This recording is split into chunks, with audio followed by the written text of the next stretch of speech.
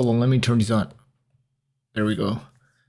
The necklace is back, but this video is not about the necklace. This video is about DaVinci Resolve 19.6 or the public beta.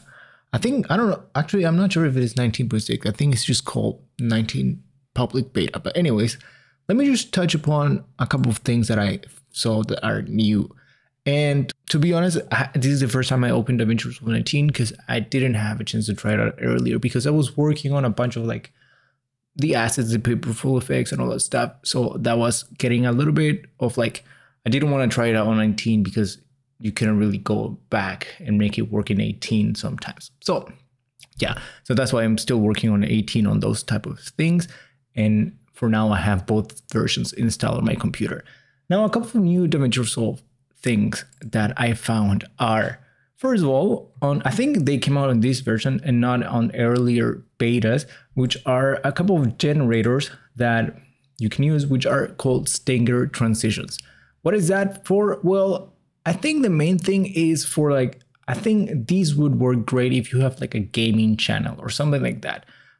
These are all motion graphics transitions basically that I think the style for these type of use case would be more like entertainment videos, right?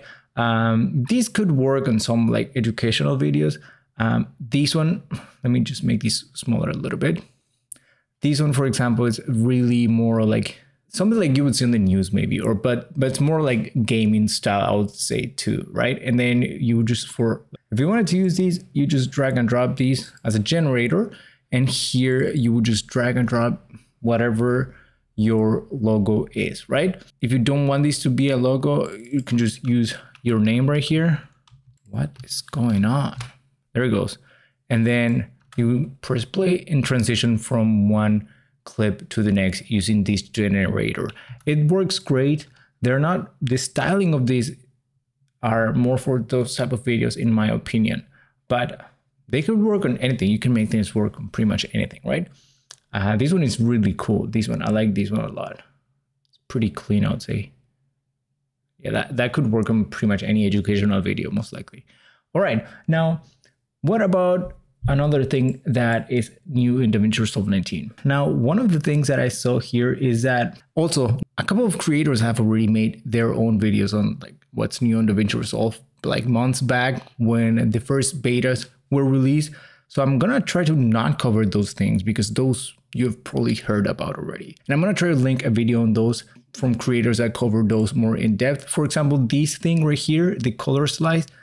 Now, my resolution right now is set to 150%. So that's why it looks so big. If you work at 100%, this would be a little bit more towards the middle and you'll have these bar right here on the left, right?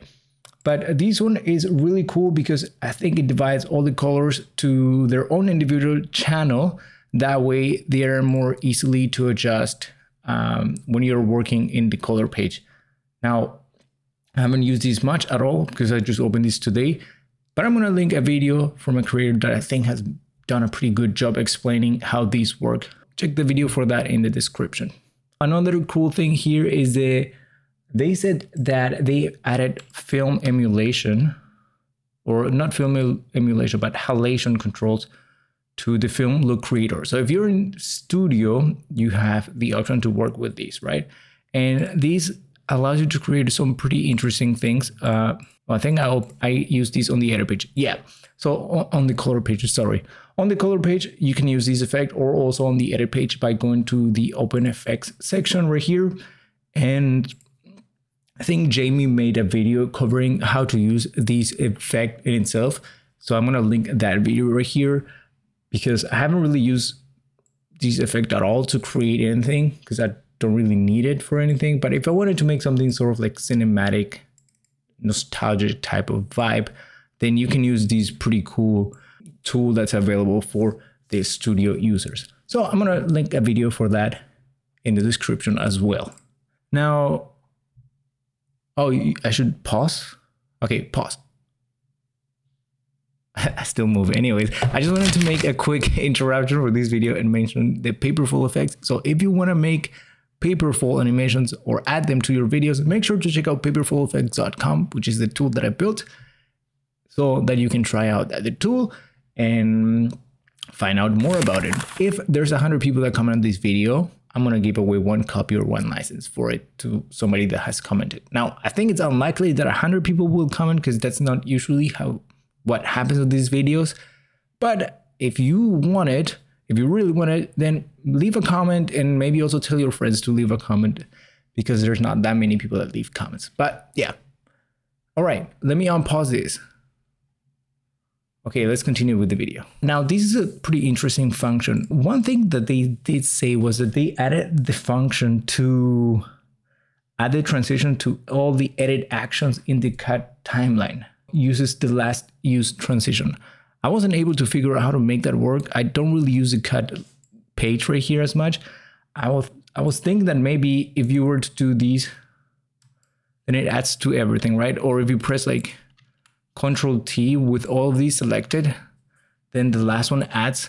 But when I press Control T to add the transition automatically to all of them, it's always just the one that's set up as the standard transition, right? So that means that if I were to select this one as the standard, now I select all of these and press Control T. Now we have the diamond as the transition that's pasted on all the clips by default. I'm not sure how that works. I don't really use a cut pitch that much, but that's something that might be worth looking into. It wasn't really that clear for me what exactly they meant for that. But one thing they did add was the ability for you to, let's say you have a clip in between two and you want to get rid of that. In the past, if you were to get rid of it, well, still, if you move these up, it just goes away. If you deleted these in the past or in previous versions, if you deleted these previous transition or the coming or the intro transition would also be deleted. Now on this version, these always stays. So if you were to put these right here and copy this one, let's do that. Now this one will stay if we delete this one. So that's a pretty cool and useful function so that you don't have to continuously drag and drop a transition again, or if you wanted to delete a clip, had to go like that and then delete it and then bring that transition back. It was just a pretty useful function, I would say. Now, another effect that I found was this flying flag effect, which is pretty interesting. It's pretty cool. It would probably work better as like an addition to something else, or maybe for compositing some stuff. It's a pretty simple like Fusion effect, right? They build it like this. If you want to know how to build this, then you can open it in Fusion and then check it out how this whole thing was built. Pretty cool. And yeah, it looks great. And you have a bunch of modifications that you can adjust in this case right here. Now, for the use cases of it, I'm not sure. There might be a way to create some interesting transitions with these maybe. But we'll have to check it out and play around a little bit more and experiment with it to see and make it actually work in an interesting and usable way, right? One thing that I thought they would add already was like, and this is maybe a request that I should make. If you add a marker right here on this clip, for example, I wanted these to carry over to the Fusion page like that. It would have been great if there was a way to do that. Or maybe there is a way and I just don't have it activated. If there is, then let me know down in the comments so that I can have that activated, because it's definitely something that would be extremely useful for anybody that's mixing actual videos with motion graphics and trying to work both things together, right? So that's one of the things that maybe I should feature or send them a request for, or maybe it's just too complicated to add. So we'll have to deal with that. Let me actually check if I do that on an adjustment layer, if that actually works. Where is it? Open in Fusion. No, it doesn't actually move on the adjustment layer at all. So yeah, if there is a way and you know about it, let me know, because that would be really useful to know. Now, another new thing that they've added on the 19 version is the S text, which is basically a text node, but that uses the, I guess, technology of the shapes, which means that if you write something, you can make these really big and it won't really lose that much, won't really lose quality because it's sort of vectorized. Now, that being said, I thought they would add a way for you to, you know how in After Effects, you are able to select or turn a text into basically borders or polygons and then adjust the in and out points. I thought that would be a thing already, but I guess it's not yet. We still just have these normal composite thickness values that we can change right here. And I haven't been able to find another way to do that yet. So we still have to do the masking around these if we want to do that. Or maybe there is somebody that has created a plugin to make this work. Actually, I think maybe because X session has an SVG converter. So like it converts your SVG files into S polygon shapes. Maybe using the S text, mixing that with his tool can work.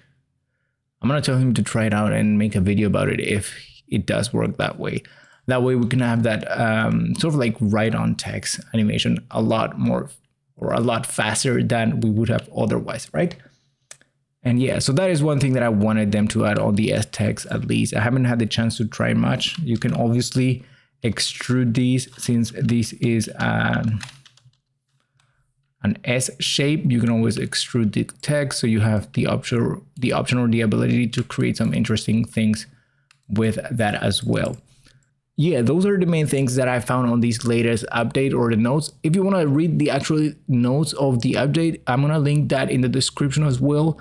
There's a lot of like not like actual effects or generators that were created, but a lot of just like functions for like audio stuff or for the actual Blackmagic equipment. And there's a bunch of fixes for like fusion and some often effects performance stuff. So I'm gonna link that in the description as well if you want to know what those are about. But in the meantime, those are the ones that I found interesting and worth knowing and making a quick video about. So yeah, that is it for this video. If there is something I should know, let me know down in the comments.